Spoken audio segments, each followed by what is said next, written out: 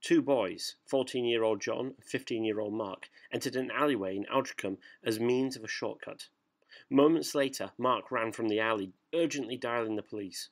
His friend, John, lay in a pool of blood and close to death, having been brutally stabbed. The blade punctured his liver and came dangerously close to his other organs. Despite the loss of blood and injuries, John clung to life and was quickly transported to the nearest hospital where his condition stabilised. The police interviewed both boys, who identified the attacker as a hooded figure whom they encountered in that alley and came at them with a knife. Whilst attempting to escape, John fell and was brutally assaulted, leaving Mark to raise the alarm. The police, now looking for a hooded attacker, took to the CCTV footage and launched a citywide manhunt. But what followed next was to become one of the strangest cases in legal history, one with its foundations deeply rooted within cyberspace. Were the boys the target of a random robbery gone horribly wrong, or a calculated attempted murder devised by a twisted mind? The truth will shock you. This is the insane but true tale of the cyberspace assassin.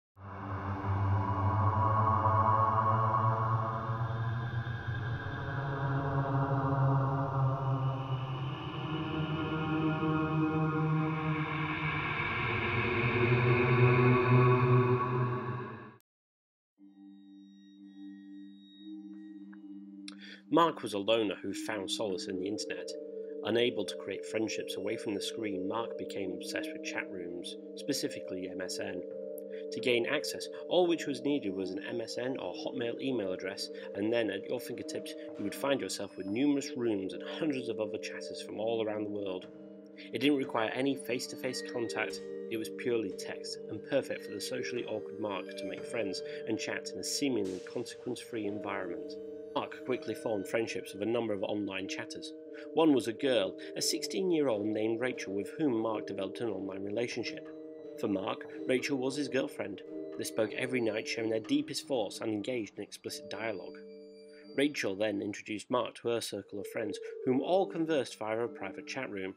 These friends included John, along with numerous other boys and girls of a similar age. Mark, Rachel and John and the others spoke nearly every night, and Mark had what he had long desired: acceptance into a tight circle of friends with which he could speak freely. He was finally part of a community, surrounded by friends whom he could relate to, and it wasn't long before he was spending every waking moment online. Mark and John quickly became good friends, having discovered that they lived within a reasonable commuting distance, whilst the others, including Rachel, lived at various locations around the country, making a physical meet extremely difficult. Mark and John met one Saturday afternoon, triggering the start of a firm friendship. Then things changed. A new member entered the circle, an older man, Ted, who lived close to Rachel. Mark watched as Rachel and Ted forged a friendship on his very screen and arranged to meet. He felt his online relationship with Rachel was collapsing, and like a real relationship, Mark felt like a jilted boyfriend. As time moved on, Rachel and Ted revealed they had met and were now in a relationship. Both of them disappeared from chat altogether.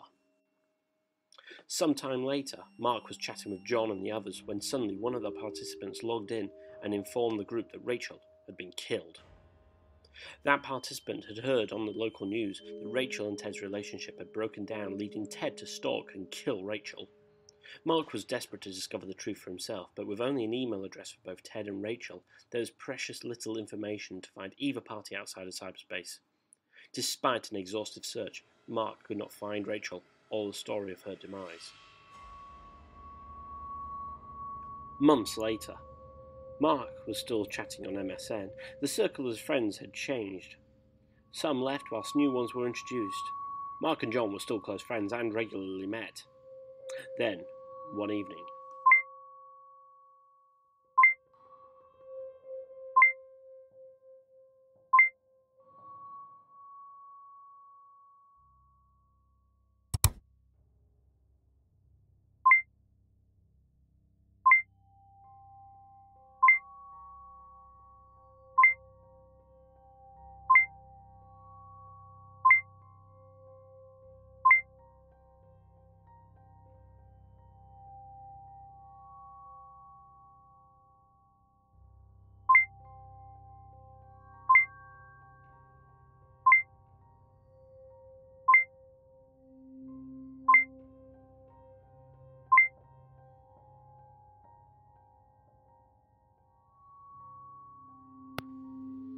Janet indicated that John was part of a secret monarch bloodline and was protected by MI5.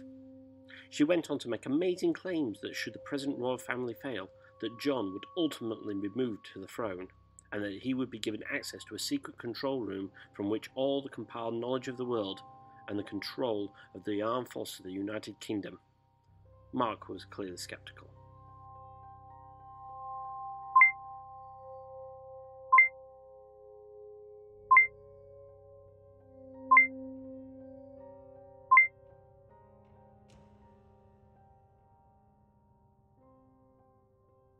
The following morning, Mark sat at the bench and waited with phone in hand. 9 a.m. came and Mark nearly left when Mark opened the message. Mark looked to the bin and found a brown paper bag with his name on it. He opened it and found £500 with a note. Mark took the money and began reporting back to Janet everything he and John discussed and did. Every week, he was directed to a new place where money, sometimes as high as £1,000, waited for him. Janet's request for information increased and began ordering Mark to spend more time with John. Whenever Mark suggested that it was too much, Janet would offer more money and even went as far as to promise him a sexual encounter with herself. No matter how close he came to quitting, Janet managed to find a way to spur Mark on. Then, in the June of 2004, after months of spying, Janet dropped a bombshell.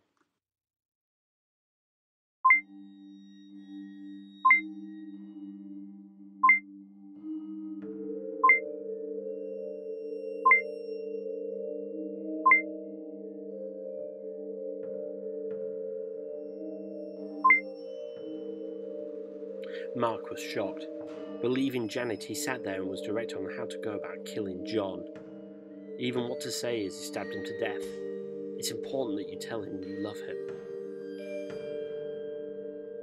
Mark and John arranged to meet in Altrincham. Prior to the meeting, Mark had gone to a nearby shop and purchased a knife which he hid under his shirt, following Janet's orders.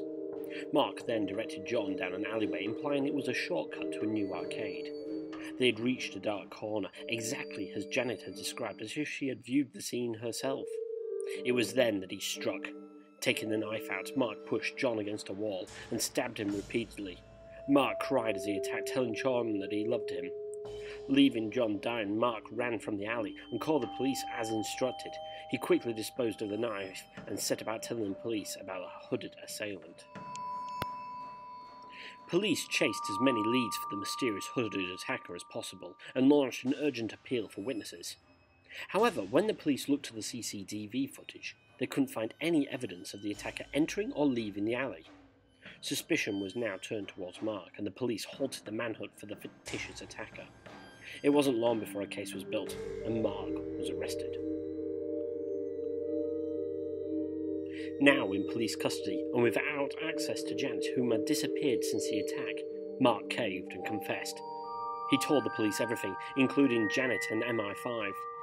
The police were all but convinced that Janet was a figment of his imagination until computer experts recovered thousands of lines of text from Mark's computer supporting his story. Now police were faced with a mystery. Who had Mark been talking to? Who had twisted this young boy from an isolated loner into a killer? The police returned to the very beginning and experts analysed everything. It was then that they began to notice something very strange. Mark had been chatting to numerous people, dozens in fact over the months, men and women of different ages and backgrounds, and all located all over the country and some overseas. However, even though their chat speak was different, there were peculiar commonalities. For instance, common spelling mistakes. Rachel, Ted, Janet, and most of the others made the same errors. Police then quickly deduced that nearly everyone Mark and John were chatting to were in fact the same person. Now faced with the possibility that an individual had cleverly engineered a hit on a young boy by twisting the mind of another, the police were faced with a chilling possibility. Someone out there in cyberspace was manipulative enough to convince someone to kill and was prepared to kill a child. Then, after more analysis, the police made a startling discovery. John made the same errors. When confronted with the evidence, John, still recovering from the attack, confessed to everything. He had created numerous online accounts and personas, pretending to be many people at the same time, yet cunningly keeping each character's consistent behaviour and styles. At times, he would manufacture ingenious ways to explain the disappearance and reappearance of certain characters. When Mark began pushing Rachel for a meet, John created a new persona to act as her boyfriend and then manufactured her death.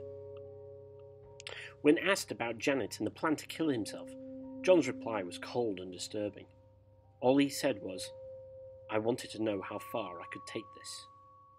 When the case reached court, the expert witnesses and psychologists described John's actions as a deliberate attempt to take his own life. The judge, like many others, found the case bewildering and unique. He described the case as extraordinary and that the skilled writers of fiction would struggle to conjure up a plot such as this which arises here. Mark was served with a 2-year supervision order and banned from making contact with John. John was served with a 3-year supervision order and was banned from using the internet without accompanied by an adult. John was banned from access to internet chat rooms, even if supervised. Mark and John's identities to this day remain a mystery. The internet is a marvel of technology and will be regarded as one of the greatest achievements of mankind. It connects us all, regardless of where we are, across the street or the other side of the planet. Everyone with a screen can be contacted within a few keystrokes. But with this platform comes its own perils. For Mark, it was the opportunity to be what he felt he couldn't be in real life. He had the attention and friendships he craved, but ultimately it was all a lie. He had become embroiled in an intricate web conjured by the mind of a brilliant, if not twisted, 14-year-old. Why John took it as far as he did will never be fully understood. What is understood is the danger a manipulating individual with patience on their side can have on another. When we speak to another person on the internet, it is important that we must always ask the question, are you really who you say you are?